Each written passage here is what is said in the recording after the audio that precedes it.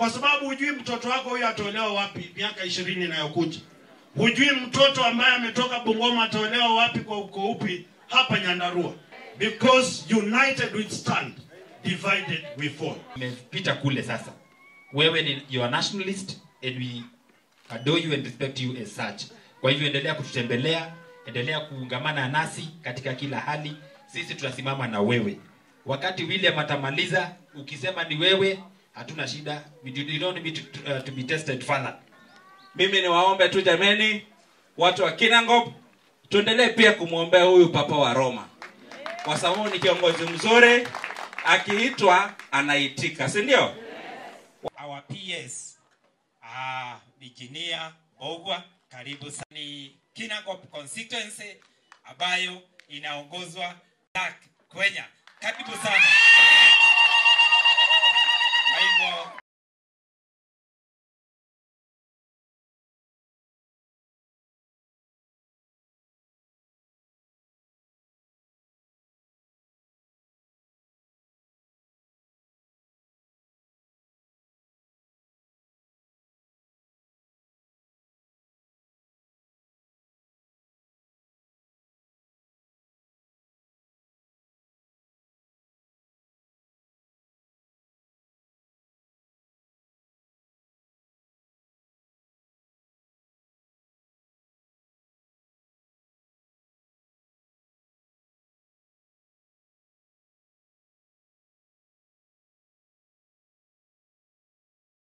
Jambo moja tu, mvua imenyesha nikaona pastor ana complain.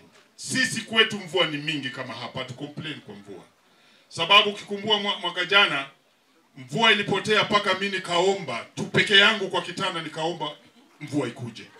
Na vile imekuja, wacha yenye na nyinyi mupa na waambieni kwetu ndio mahindi utoka. Saa hii imekataa kutoka bei ya 75. Tunashukuru Mungu sababu ya mvua. Otherwise kawaida wakati kama huu huwa imeshika kichaa ile kipimo kinaitwa gorogoro imefika 150. Saa hii bado iko 75 85. So wacha mvua inyeshe na mpande. Mtu mwenye atakana ashikwe na asikuwe na huruma ni ule alileta mbolea mbaya. Because that guy wants to kill the entire country. So huyo tunapea Rais Ruto idhini that guy afutwe akipatikana, si ndio? Tumepata speaker ambaye anashikilia viongozi wote Kenya nzima kwa pamoja. Tumepata mawaziri ambao wanatujali. Lakini si mnajua Paulo alisema kuna Wagalatia. Akawauliza nyinyi Wagalatia, nani amewaroga? Kwa hivyo kuna wengine pia ambao wanaleta serikali yetu chini, si ndio? Wale ambao wanataka kuiba mbolea. Hao Yesu alisema jicho moja ikiwa baya unangoa, si ndio? Ama nyinyi mnasemaje?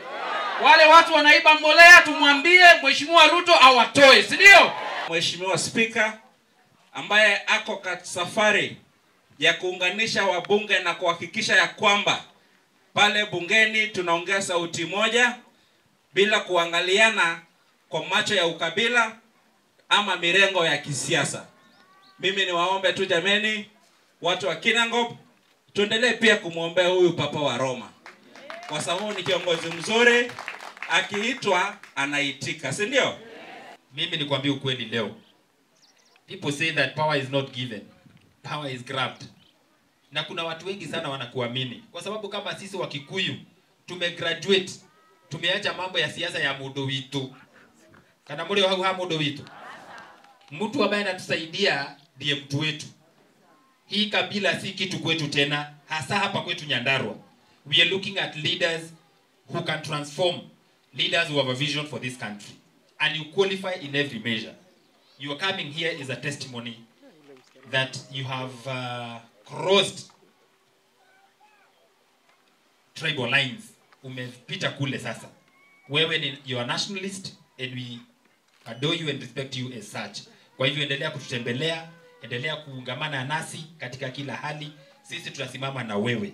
Wakati William atamaliza, ukisema ni wewe, hatuna shida. We don't need to be tested further. You are third in command in this country, and I'm saying this without fear of contradiction. Kwani nani alisema lazima Mkikuyu akuwe rais? Sisi tumekuwa na miaka yetu, kwambiane ukweli, kwa sababu you must be delivered from the stupidity and the foolishness and the backwardness of tribalism. Sisi ni taifa moja, and want to assure you as much, Mr. Speaker. Sisi tumevuka, tumepita pale. You are the leader that we want to see. A leader who has a history yenye tunaweza soma. From 1993 tuseme. Kweli si kweli jameni? Ni utondo ndio kirego kule niende mubaluhia. Au kirego kutondo bishop ni mubaluhia. Alikuja kwa sababu anakuja kwa wanake madugu zake. Kwa hivyo tunashukuru sana Speaker. Hatuna maneno ya kutosha kusema jinsi ambavyo tunasikia katika roho zetu. Ya fertilizer yetu kutoka Nairobi ikuja mpaka Olkalau. Watu watoke hapa Weru waende mpaka Olkalau. Wakienda siku moja wanakosa fertilizer. Wakienda siku ya pili wanakosa fertilizer. Wakienda siku ya tatu wanakosa fertilizer. Hata wakienda siku ya tano wanakosa fertilizer. Na wakipewa wanapewa ingine ni mbaya. Ile wamepewa mzuri ni ya kupanda mahindi. Sisi ni watu ya kupanda viazi. Mimi na mheshimiwa Wakoli tumekubaliana. Mimi kama seneta wenu nimewaletea milioni 121 ambazo zapatia county government badilisha na watu yake hapa wanunue fertilizer. Kusema kweli, hata ikiwa ni kunegotiate na unaona watu wanakufa, madaktari tunawaomba muwe na roho ya utu. At least ukisikia ati watu ni wagonjwa, enda tu ukatibu hao watu. Hakuna haja ya ukatae kutibu mtu akufe, na wakati wako utaenda huko juu. Mungu atakuuliza, nilikupatia ideas, nilikupatia hekima, nilikuonyesha jinsi ya kutibu watu na haukutibu watu kwa sababu ya pesa. Tusiangalie pesa sana.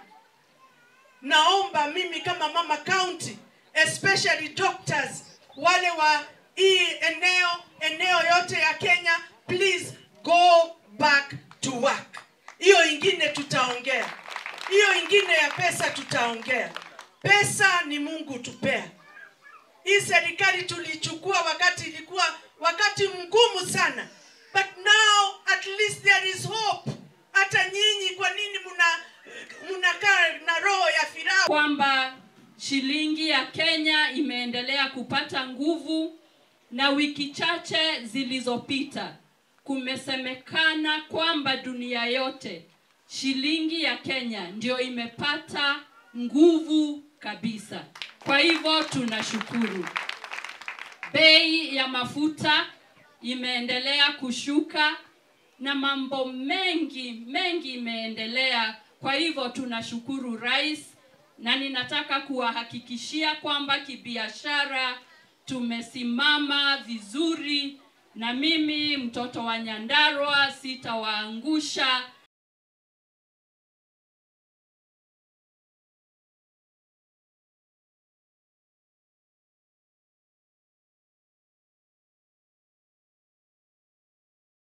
NZOIA MLIROGWA, karibu sana KWANI constituency ambayo inaongozwa na Kenya.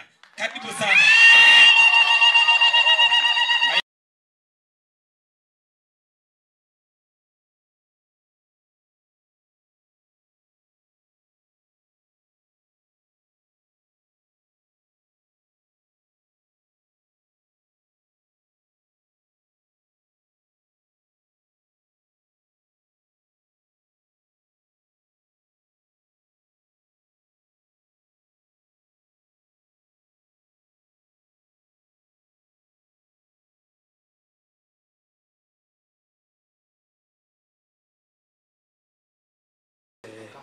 Speaker of our National Assembly. Zungu sasa ziko hapa. Na mwenyewe ako hapa. Anaitwa Mheshimiwa Joe. Tukiongozwa na the clergy na the bishop ambao wametuhubiria siku ya leo. God is good.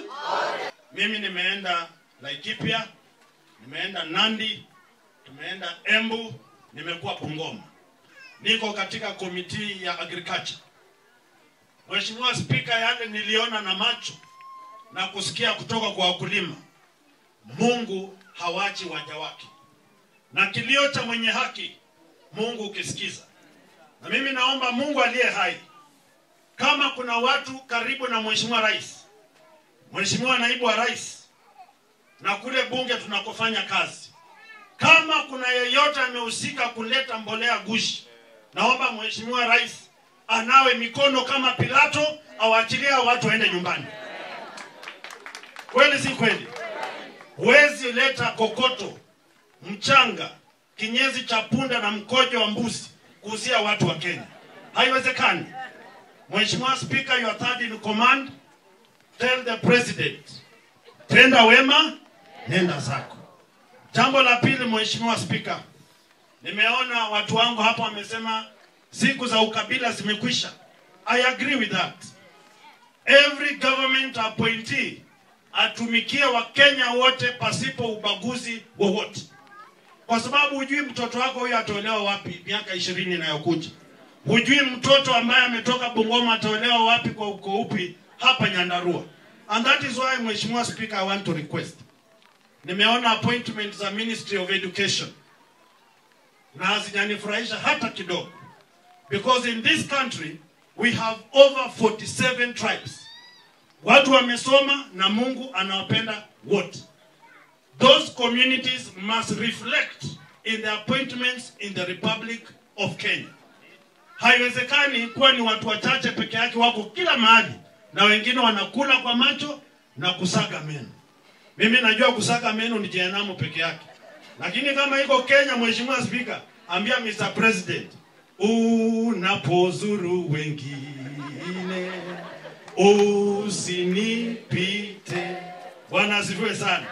Sitaki kupita hapa watu wangu, mimi nawapenda sana.